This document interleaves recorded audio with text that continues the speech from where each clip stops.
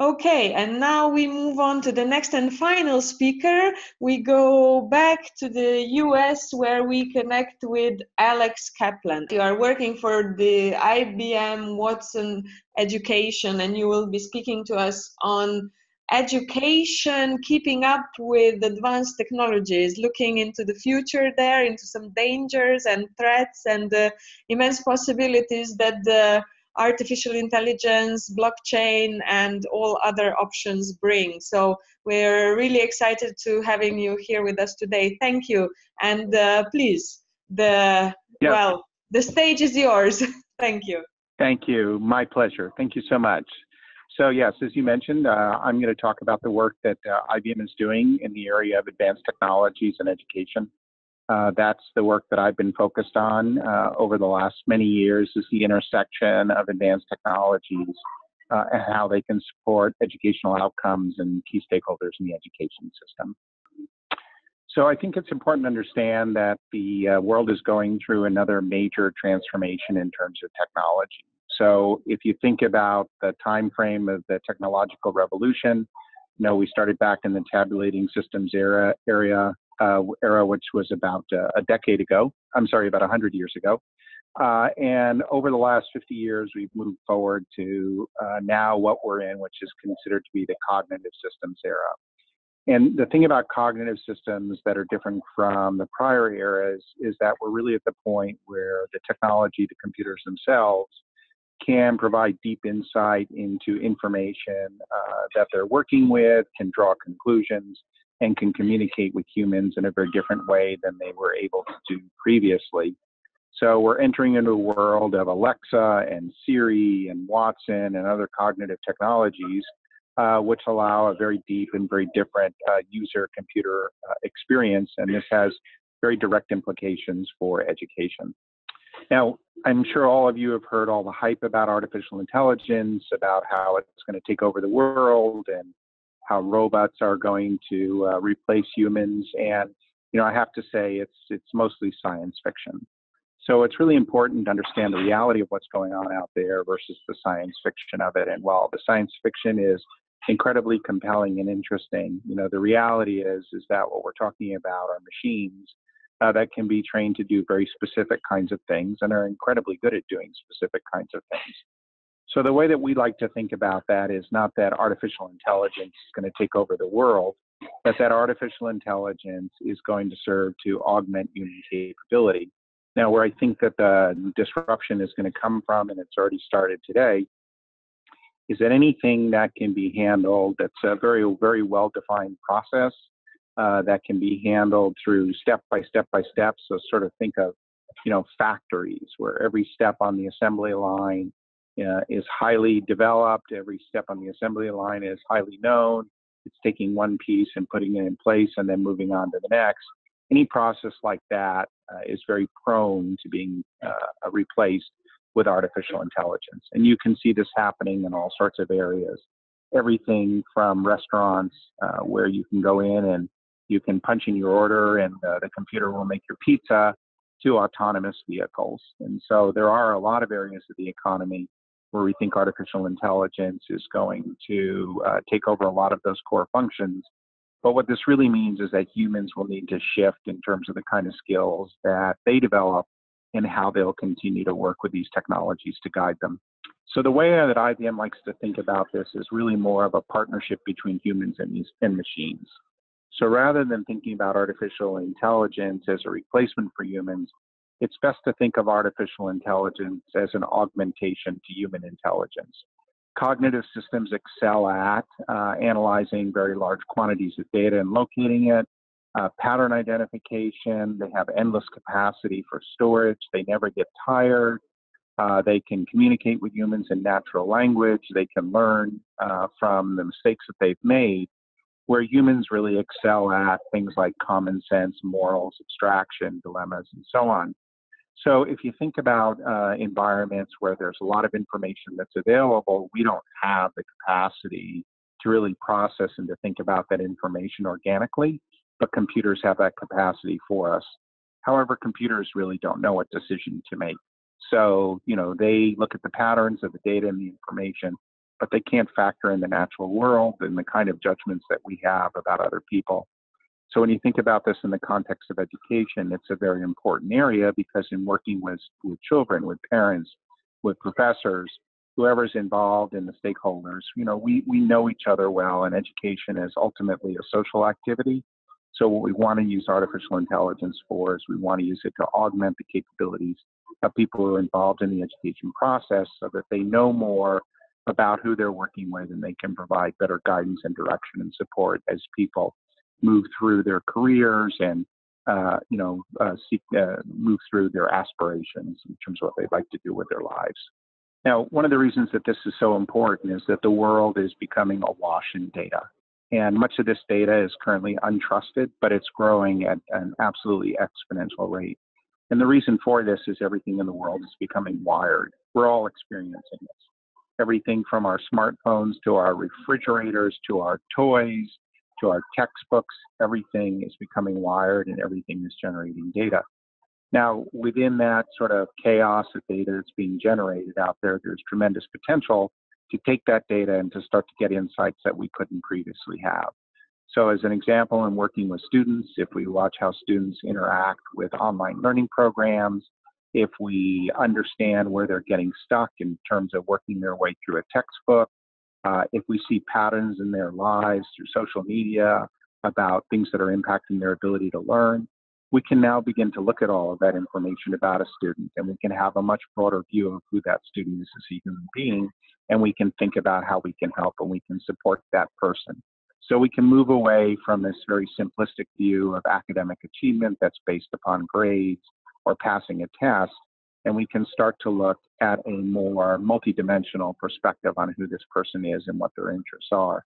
Because academia and formal schooling only takes in one component of our experience, one component of what we're learning. It doesn't capture things like internships or our activities outside of the classroom or the work that we're doing. It really is very, very focused. But with this proliferation of data, we can start to have a much broader and more universal view of who that student is, therefore being better enabled to help them. So this is where cognitive computing and blockchain tools come in. They help us cope with this data, and they exponentially enhance digital intelligence. So there are really four primary things that these advanced technologies can do for us. One is to help us understand. So I've discussed previously the quantity of data out there, the need to process it. Computers do a wonderful job of looking for patterns, accessing information, and trying to extract meaningful and relevant information that we can then use to think about. And so they're very good at understanding data sets. They're also good at reasoning. So they can look at underlying concepts, form hypotheses, and infer and extract ideas. Now, they can only do this in the context of the data that they have and the information that they know. And therefore, this reasoning really has to be complemented with human interaction, human reasoning, human sense of the world, because what they're reasoning on is a data set that's very limited, and they're drawing conclusions from it. And it doesn't take into account the fact that humans change, people change as they grow, their interests change as their knowledge changes. So whatever a computer is doing in terms of reasoning, it's doing this based on historical data, but it has no sense of where that person's trajectory is in the future. This is why it's so important to think about these tools as augmented intelligence for humans as opposed to this science fiction concept of replacement. Computers are also very good at learning. So as they each see each data point in this interaction, they can learn from that. They can make, they make mistakes and then they can correct those mistakes. This can be very powerful in terms of human-computer dialogue, where the computer is talking with a person, and if the computer asks a question that we would consider dumb, you can correct it, you can explain why it was dumb, and the computer won't make that mistake again. So it's a very powerful tool for them to learn how to interact with us as well as how to analyze data. And finally, we're at the point where they can really interact. They can talk, they can hear, they can see. And this allows them to operate much more in the way that we work, and allows us to change the paradigm of the human-computer interaction from one where we were trained to talk to computers the way computers like to talk, to now computers talking to us the way that we like to talk. And that's a very powerful change. And it opens up the power of these technologies to a much broader audience who can actually begin to work with them, because you no longer have to be literate on the technologies. you can just communicate with them the way that you would with another person. So how are we applying this? So IBM is tackling really important problems with these advanced technologies. Everything from making the food supply chain safer to helping young children learn how to learn vocabulary words. So we're really focused on where can these advanced technologies have an impact. So in the case of the work that we're doing with Sesame Street, when young children come into kindergarten, given that kids' background, they come in with a very big gap in terms of the depth of knowledge of their words. And kindergarten teachers have to spend a lot of time in helping close that word gap. But we think that technologies can help support the teacher in doing that. So we've worked with Sesame Street to develop an application based on artificial intelligence that provides almost a game-like experience for young children to be able to learn words. So it's a very exciting application of this. Then in terms of food supply, there's a lot of importance in understanding how the food moves from farm to table. And so the blockchain technologies that we're using allow us to track a case of lettuce all the way from the field, all the way to the restaurant and through all the suppliers. So if there are health issues related to that box of lettuce, we can within seconds identify where that box of lettuce came from. And just in terms of the efficiency of that, just to give you an example, Walmart did a study on how long it takes in the existing environment to trace that box of lettuce, and it can take up to 2 weeks. And with blockchain technologies, they can do it in 2 seconds. So when you have this kind of insight into the farm-to-table movement of food, if there are issues or concerns, you can quickly identify where those issues and concerns were. So these are both great examples of how we use advanced technologies to augment human decision-making, to help support and teach learners in the case of Sesame Street, and to help assure that we have a safer supply of food in the case of food trust. So we see educators using these cognitive computing, and blockchain technologies to really focus on the student experience gap. So a lot of education that's delivered in the world today is really based on the old paradigm, old industrial model. But in the future, it's going to become more and more based upon this advanced technology model, where we're using the technologies to develop personalized learning pathways for students. We're helping provide teachers and other educators insight into who that student is and what they need to know. We're making textbooks smarter. We're making the experience that students have with the technology simpler and more interesting.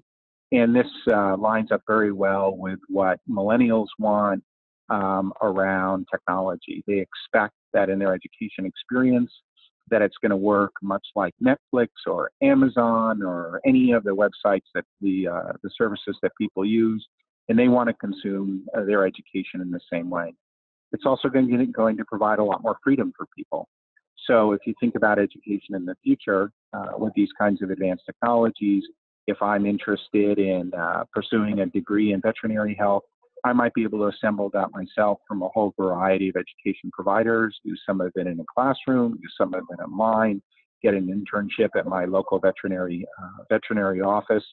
And by using these tools, I can bring that all together to demonstrate mastery of skill. So very exciting potential outcomes in terms of giving people more freedom, more choice, and also our ability to provide education more broadly around the world. We're very fortunate in the United States and in Europe that we have access to a lot of education at a very reasonable cost, but that's not generally true throughout the world. And after people address their needs around food and housing, the next most important thing on their list is education. So we have to think about how can we deliver high quality education to billions of people around the world, help them get educated so that they can attain the aspirations that they have for their own lives. This is a very important problem to solve. So we're doing very specific things in this area. We're really very focused on how can we apply this in the real world. So with universities, we're helping them understand which students would be best suited for their institutions, something we call prospect advisor. Institutions tend to know what the profile is of the students that would be successful there. We can help universities think through that. We're working with students to help them understand how to move through a program and get their degree. so that they can sort of make the trade-offs about what career they want, but they know much more clearly what their personal learning journey needs to be to attain their objectives. We're working with students on helping them with a particular course so they can see what homework is due when, how they should move through that homework, when that should be made available. We're embedding cognitive technologies within textbooks themselves so that as a student works their way through these instructional technologies, that there's a tutor assistant on the side who can help provide them guidance if they're struggling with a concept or they need additional information. And we're working with people as they move through their careers in terms of understanding how the mastery of their skills lines up with career objectives, what adjacent careers might be, and how to think about moving through one's careers. Blockchain is another interesting dimension to the advanced technologies that we're working on. It's a relatively new and emerging technology area. In this area, our focuses are around credentials. If you think about a credential, whether that be a diploma or a badge, what a credential is really about is demonstration of mastery. And demonstration of mastery can be more than just academic. It could be an internship. It could be a Boy Scout or Girl Scout badge. It could be work that I did on the farm. It can be all sorts of experiences that people accumulate through their lives. And if we can demonstrate mastery and provide a broader palette of mastery skills for people and capture those to a blockchain, we can make that available to potential employers. We can make it available to education institutions if we're applying to school. So we can get a much broader view of who that student is, and we can give the power of those credentials back to the student. So we like to talk about this in terms of unlocking the value of credentials by providing an individual with a credentials wallet. That would be sort of the, their lifelong learner record they're captured, they can share with others. So as they move through their career, move through their education, that they have a record that they can take with them, that's immutable, that's transparent, that can be trusted, that they can use to serve their own purposes. And we're very big proponents of the fact that people should own their own data and that that data should travel with them. And the reason this is so important is that as people move through their careers and they accumulate credentials, you can lose track of those credentials. Your university can go out of business. And there's all sorts of things that happen where credentials disappear. You could be a displaced person and you can no longer access the university. So we want to be able to give people those credentials such that they own them and they're portable with them. So this, again, can change how people move forward in their careers, how they go through education, and so on. So just to give you an example of how blockchain works, this is an example of somebody who wants to become a nurse. You can see that Alex is doing clinical work at the hospital to get towards her bachelor's science and nursing degree. When she gets her bachelor's degree, that degree gets written to the blockchain. So now she's got that blockchain in her wallet. Now she wants to go and take the nursing exam. So she passes that exam and the certification of passing that exam goes into her wallet. She now has her bachelor's degree in her wallet, her credential wallet. She's got her nursing exam degree in her credential wallet. And so she's going to use that to go apply for a job at her local hospital. The hospital is looking for really qualified nurses. They look at Alex's credentials. They make that decision that she's a really good fit, and they offer her the job. So this is a much more efficient process. It's quicker.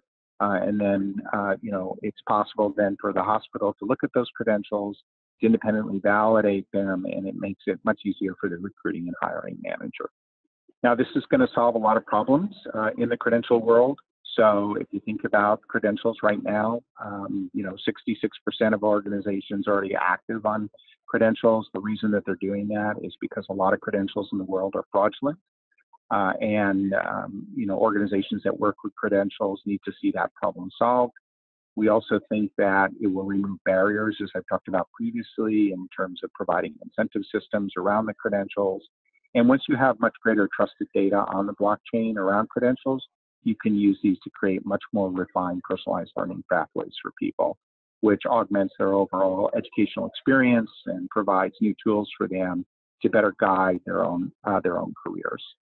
Now, just to end up on a more sober note, so we need to keep our eyes on a lot of issues related to this. So there's a lot of potential and a lot of power in this, but there are also things that we really need to be concerned about, and that challenge our thinking. So security and privacy certainly is critical, really high on my list of concerns, is the fact that the way the world is set up today, much of our personal data is being used and harvested by others for their purposes, not for our own. There are a lot of people who can hack into these systems. You know, there's case after case after case of this. And so we need to keep our eye clearly on providing security. We think that people should own their own data. Privacy should be up to us, not to big companies. And that we need to make the world more secure and more private in order to continue the acceleration and use of these technologies.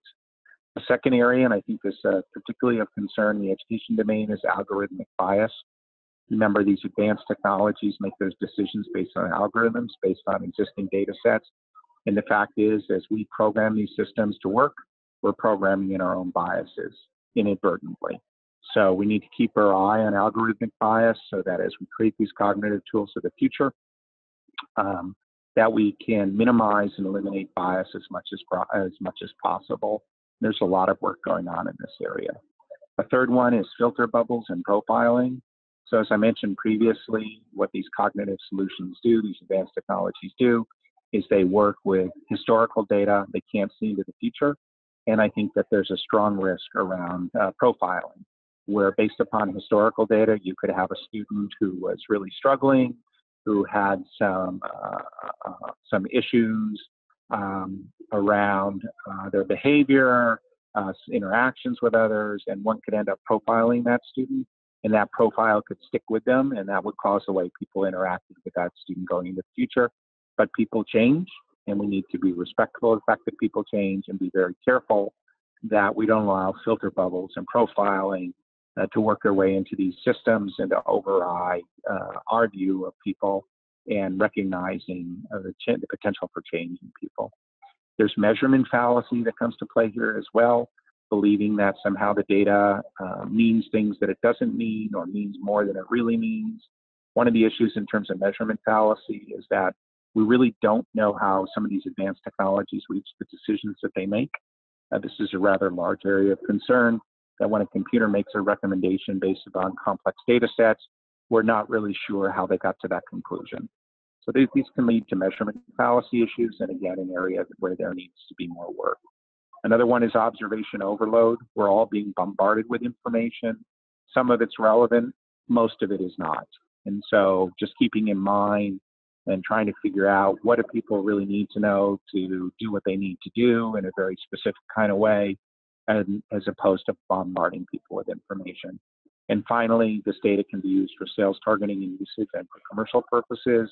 And we need to be very careful about allowing that to happen and keeping monetization out of it from this perspective. So there's a lot to consider there as we move forward into the world of advanced technologies in education. And I think that all of us have experienced and I'm sure share these concerns around the future. So many of these are public policy issues in addition to being technical issues, and there needs to be an ongoing discussion and debate about the policy side of this as the technologies continue to advance. So key takeaways here. So cognitive computing and blockchain, these advanced technologies will continue to transform work and education. Education is struggling to keep up with this. This is an increasing challenge. Organizations, we believe, need to embrace these technologies and to figure out how to work with them. And the best way to work with transformation, which really has never stopped. It's been going on now for 3 decades, and it will continue for decades to come, is to make sure that technologies are aligned organizationally, that it's focused on the human, that's the frame of reference. How do we help a student? How do we help a professor, a teacher, and families? There needs to be an institutional data strategy around all of this, such that the data that an institution is collecting is very purpose-driven, and it has very intended outcomes. It should align to workforce requirements. And finally, organizations will have to be agile going forward into the future. So, this is an area of high professional interest to me, something that I've spent many, many years working on. I think that there's enormous potential in this. There's always been a lot of interesting work to do. There's a lot of interesting work still yet to be done. And, I'd welcome anyone who wants to stay in touch with me, to connect with me on LinkedIn. And, feel free to share your ideas, I think, about all these important topics. So thank you very much. Great. Thank you, Alex, for this really interesting and thought-provoking presentation and all of your insights and your rich expertise that you've shared with us. Now, I know you have to run in 2 to 3 minutes, but let's see whether Rasmus has a question for us. Rasmus, what would you like to highlight that has come in? Okay, hi again. So here's a quick question. Alex, in the future, who do you think will play a major role in setting standards in education? Do you think technology companies will be playing a greater role? Well, I think that technology companies will collaborate in setting the technical standards. So the way that these data sets can interoperate, the way that they need to work together. So just at a very pragmatic level, if you're going to have really effective personalized learning pathways, then you have to have a scope and sequence that we can apply those data sets against. So I think that, that's really what the technology companies need, and then standards around what's the schema for, for a badge, what's really in that from a data set perspective. But I think that the most important part really are the policy decisions here around things like what are the curriculums, what kind of outcomes do we expect from our students, how should those students be measured on demonstrating that they show those outcomes. And what the technology companies will do is provide a whole set of tools and technical capabilities that allow people to achieve those objectives and demonstrate that they've achieved them.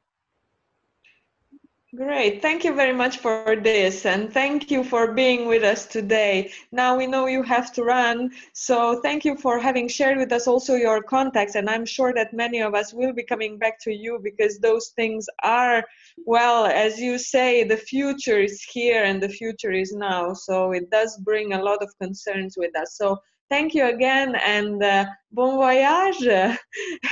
We know that you are traveling, but we do hope to connect with you at another point in time later on. Thank you very much, and good luck to you. Thank you. My pleasure. Bye.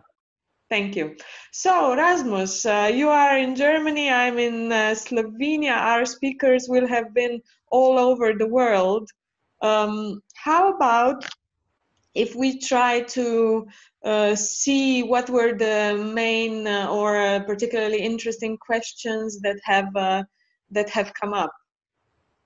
Yeah, sure. What would you say were the most pertinent issues that you have seen today? Well, yeah, there's been quite a lot of stuff, very different stuff. Well, let me think about it. I think the monitoring aspect of teaching quality is a good one. How do we monitor the quality of teaching in online education? That is a question I like a lot. Was there a lot of activity in the chat box? Oh, in the chat, actually, in the chat box, it was a bit more silent than we hoped. There was more the questions that we have been talking about in advance. Okay, thank you for having monitored that, and thank you for having come in with all the questions that you shared then with our speakers, whom I would like to thank again for having been with us today. Rasmus, you are staying with us, and now I'm joined by Nicole and Kim, who have been administering the back end of our online event, and big thanks to both of you. I'd like to thank all of the speakers already, but you have prepared a couple of takeaways for us and for our participants today. What are, would you say, the main points that we can take away from today's online event? It was really interesting to hear all the different speakers and all the different points of view. One thing that stuck out to us as we were listening was accessibility issues, not just getting access to internet, but also gender issues surrounding access to education, even online education. So I think that was an important thing to think about, especially as what are we called? Right now we're a panel of women. One of our supporters called that like what'd she call it? A fanel? A female panel? Anyway. Right. So gender would be one of the things that we don't necessarily think about in terms of accessibility of online education, but it could be a dimension that plays a role. Kim, what do you think? I thought one of the interesting points was one of the reasons we started this project was that there wasn't a general agreement on what governance, how to define governance. And what struck me was we had some very interesting and variety of definitions of what is a teacher and what is a virtual teacher. So I think there's a whole conversation that needs to happen around that. But at the same time, I really appreciate what Shalini said about educators being change agents, and saw a lot of parallels across the presentations about the roles that educators had, but also, again, the importance of considering context. So for me, that was important. So the second thing I'll add quickly is back to the governance idea is, again, this idea of self-governance and the roles of various partners. I think that came up in all of the presentations, how not only the government or different textbook standards were setting things, but how we as individuals, as teachers, as educators, and our different roles, and including what Alex just said about technology companies and setting technology standards, what this new idea in this more cognitive science world looks like of what self-governance means as well. Right, so governance, self-governance, agency of all involved as well. Nicole, would you like to add anything to this wrap-up? I mean, I guess it was just so fun to see all the different people in all the different places come together. I was really impressed with the Pennsylvania virtual school program. They seem to have really thought that through and just have a real handle on how they're delivering virtual education to students. I don't know, Kim, what stood out to you? Same. I was impressed with all of them, but I think what was interesting too is we looked at cases across, in Pennsylvania, Florida, India, and then Alex doing really global work. And I think what surprised me is I saw a lot of parallels, surprising ones, between what's going on in India and what's going on in Pennsylvania in terms of how they conceive the student and take the student into consideration. And I think too, just across all of them about how we define teachers. So I think as we think of online education, we focus sometimes on the differences of countries. I think we also look at the similarities and the common objectives that every one of our presenters said, and what we feel as well is this passion of getting involved in changing education and how it's done. So I think the more that we can find common language, I think that's something Denise said in her presentation as well, find common language, find common grounds to communicate and open up these types of discussions in the future, the more opportunity for change there could be. Right. Thank you very much to both of our hosts and the organizers and the starters of this project, the idea mothers, we would say, or the concept developers of what we are doing here today. So a great big thanks to you both for all of the work that has been put into this project.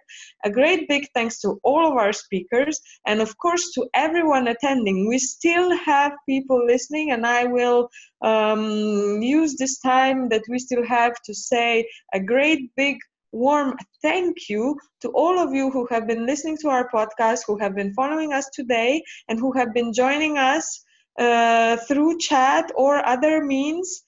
We have been monitoring the chat box, and we are still going to be doing that. So please don't hesitate to get in touch and to share whatever you need, want, or would like to share with us. Now, all of the presentations have been recorded and they will be made available on YouTube. Our project has a YouTube channel, so you will be able to see all of the presentations and hear all of the speakers' recordings on our YouTube channel. If you registered for today's online event through Eventbrite, you will be made aware when those recordings are made available. So you will be notified via email when the recordings will be available. And if you did not register through Eventbrite and you are just joining us today, please go to our website, which is projectungoverned.com, and then there you can sign up for our newsletter at the top of the main page, and then we will add you to our emailing list and you will be notified of where the recordings are and how to access everything. And if you still have questions and would like to get in touch with our speakers, all of the contacts, all of the information is also available at our website. So basically, for any questions, any follow-up, we are most happy to have you. Please don't hesitate. Connect with us through our website at projectungoverned.com.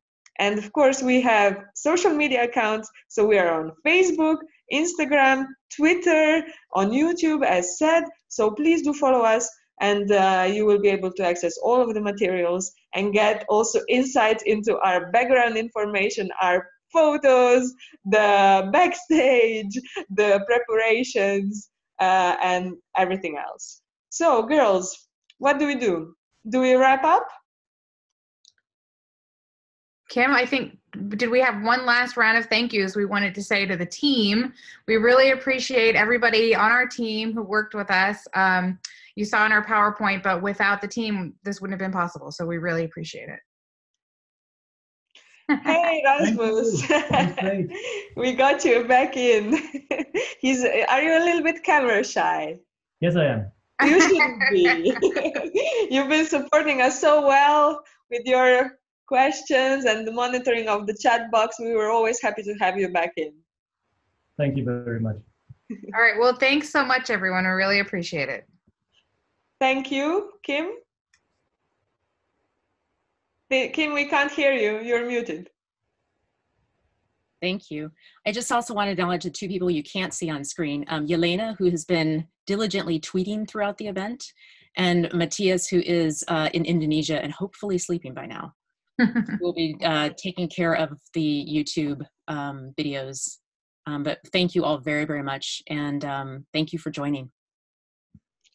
Great. So this was the online conference in the framework of Project Ungoverned, the project dealing with the aspects that concern online learning, from opportunities, options, threats, and dangers, and the immense possibilities that it offers. We have had a series of podcasts produced, and we will have a series of recordings as based on today's presentations available on our YouTube channel.